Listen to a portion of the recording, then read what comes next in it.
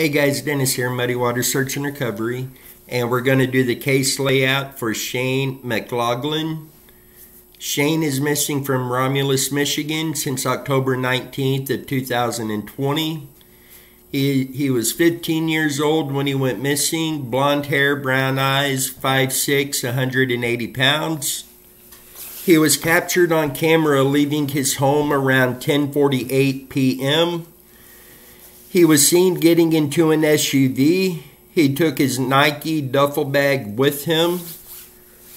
2 months prior to his disappearance, Shane disappeared from Flat Rock but was later found safe.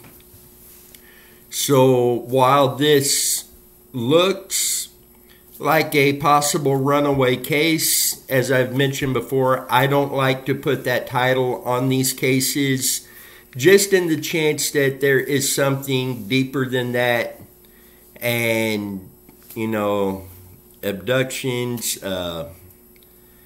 even talked into leaving for other dark reasons, etc. So I don't like to look at these as the person run away.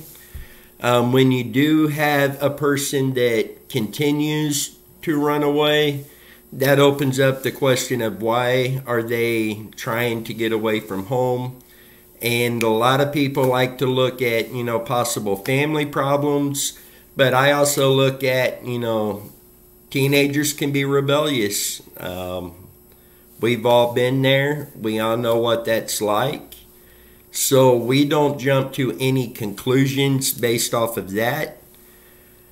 But regardless, Shane is a missing 15-year-old. He would be 16 now.